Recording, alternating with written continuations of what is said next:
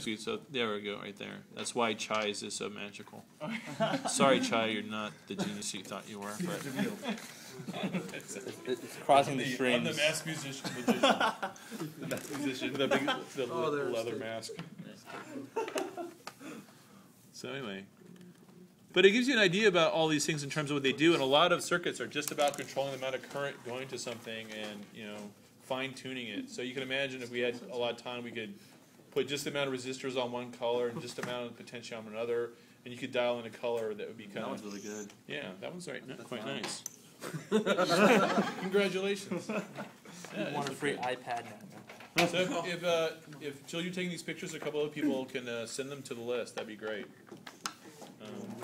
I like this now. This is like a tent. It's actually quite cool. Do I my laser back? Yeah. Are you crazy? You won't get it like that. No, I don't. It does. Don't you ever take a white man's laser? Steve, it works. It just goes really light. See? Huh? Oh yeah.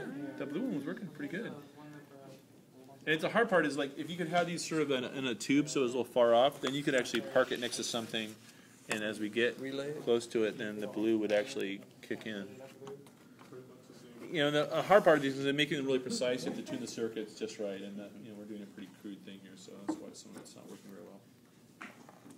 Anyway, so we got lots more of these LEDs, and I think the next thing we can do them besides hooking them up to a power supply is that we can actually control them with the Arduino, and that each of those 3 LEDs could be controlled, and that'll be Yeah, exactly. Exactly. And I think the cool thing is they're portable, and we could figure out something that's a portable device to put these things somewhere. So, all right. Well, very cool. Thank you, guys. Congratulations. Actually, there's a lot done today.